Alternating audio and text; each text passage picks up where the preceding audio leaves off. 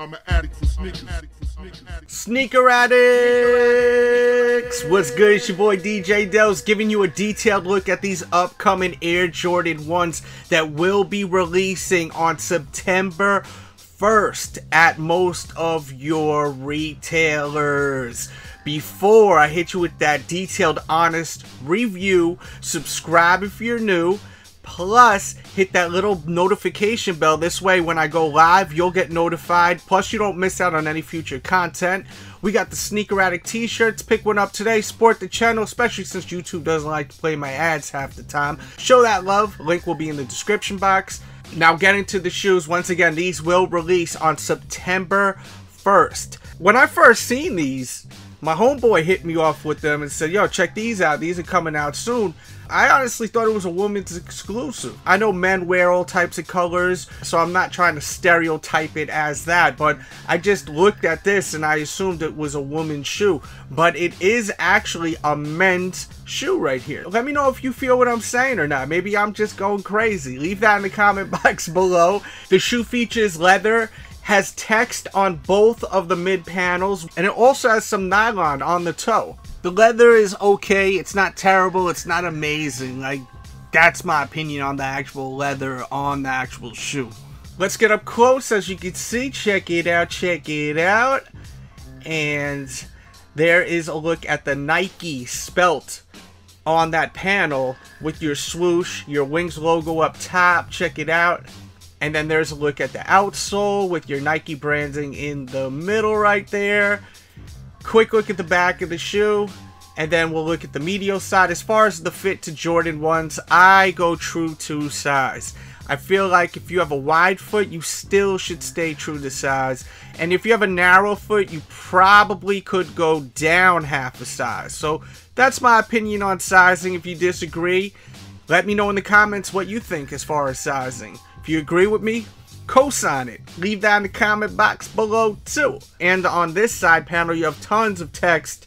Nike, quality, swoosh, all types of stuff going on over there. Let me know how you feel about all that.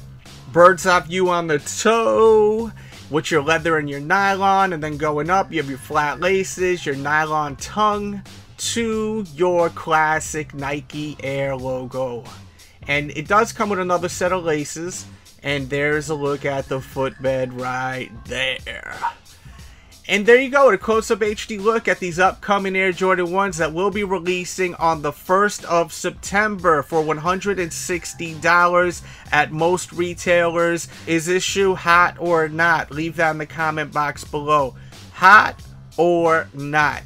They should be releasing, I'm pretty sure, this style in a bunch of different colorways too. Now, do you like this? Like the text, like the Nike in the middle right there, and on the medial side, that vibe.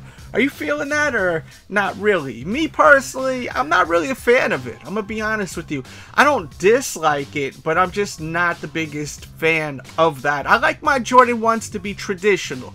Leave them as is. Leave them how Michael Jordan had them back in the days when he was playing basketball. That's how I like my retros. You don't gotta splash all that extra stuff. I do like how they're doing their thing with the Nike Air Force 1s, with all the different patches with Nike all over the place. I absolutely love that. But when it comes to some Michael Jordan shoes, the retros, the ones that he kicked serious ass in on the basketball court, leave them things alone. Stop messing with these damn Jordan retros. Give us the original stuff, baby.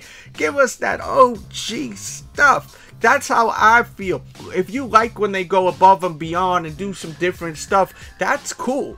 You know, leave that in the comments. As I always like to say, I say what I gotta say, and then you say what you gotta say in the comments. So it's totally cool if you disagree with me. You love when they do all kinds of different stuff. They got these Vogue collaboration shoes. They got a zipper down the middle on the Jordan 1s. If you've never seen it, go to my blog, thesneakeraddict.com. I have tons of images so you could get a detailed look. I don't like them. I think they're terrible. There's also that Nigel Air Jordan 1 collaboration that's coming out. I think it's horrible. I respect him, what he does. He's amazing. But as far as the sneaker, it looks like he just rode his bike in it for like 50 years and it's beat to shit. Like me, the reason why I like buying sneakers, and a lot of them, is so that I stay with a crispy, clean pair of kicks. I wouldn't be caught dead wearing that sneaker, a beaten up, just a beater. It's literally looking like a beater. I don't understand it, but if you think it's dope, maybe you think it's art or something like that, then you know what? You could give me money. Give me the $160 and I have tons of beaters that look just like that. I would love to sell you those. So you could always hit me up. If you're looking for that kind of style, I could give you the real thing. Because I got them in my garage. I got ones I cut the lawn in. I got a bunch of different sneakers, man, that you would absolutely love. If you like this Nigel Air Jordan 1, I'm sorry, man. I mean, Nigel's, as I said, I think Nigel, what he does is amazing. He's very talented, man. But as far as the sneaker, I just don't get it. I don't get how people could want this shoe when it literally looks like a damn beater. It looks like... I just can't comprehend. Like, I thought, like, the reason why people like me, like sneakerheads, sneaker addicts, why we own so many pairs of sneakers is because we don't want to be caught dead wearing a pair of shoes like what they're selling, these Nigel joints. Holy shit. I'm sorry this has became a roast fest. I just, you know, I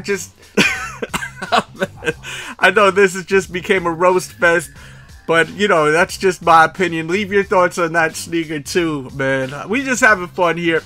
If you like this kind of vibe, you should check out my Patreon over at patreon.com/DJ Delz. We have hour conversations like this. It's so much fun, and it's not on YouTube because YouTube would never allow me to put this kind of content because it's uncensored.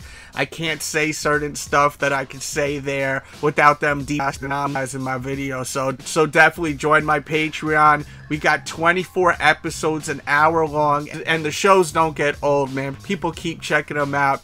So much fun. Plus we do a monthly giveaway. So if you love giveaways, we have a monthly giveaway. And on top of that, you're helping support the channel. So definitely become a member. That will be linked in the description box below. And if you're looking for the Nigel sneakers, all jokes on the side, I will have information on my blog over at thesneakeraddict.com to try to help you guys out with picking them up. Plus all the other releases for tomorrow and every day that things are going on. Go to my blog, thesneakeraddict.com, and I'll definitely try to help you out. And don't take offense if you like those Nigel sneakers. And if for some reason Nigel hears this, you know, I'm just giving my opinion. As I said, I respect what you do. But, you know, with me, the reason why I buy so many shoes is because I like to have a crispy pair. Like, that looks so bad. That sneaker looks so bad. Like, I respect what you guys are trying to deliver, like the vibe, you know, and it does fit you. But, I mean, it's just, for someone to spend $160 on a beat-ass pair of Jordan 1s is ridiculous to me. It's actually humorous. Maybe I am making fun of y'all for buying them. You know what? I am, man. I'll get a lot of thumbs downs on this, man. Y'all gotta be crazy to buy that damn sneaker. I'm sorry. I'm gonna just go full force. Wow. Unbelievable. I mean, it's just so hideous. Like, I just don't get it. Like, I would never be caught dead wearing a pair of sneakers that look that dirty. Like, no way. I'm sorry. You know, as someone that's into sneakers, you would never see me wear something that looked like that. Maybe if I was doing work on the car, or, you know, some yard work or some shit like that, man. I ain't rich and famous where I got gardeners. I do my own shit. I cut my own lawn, you know.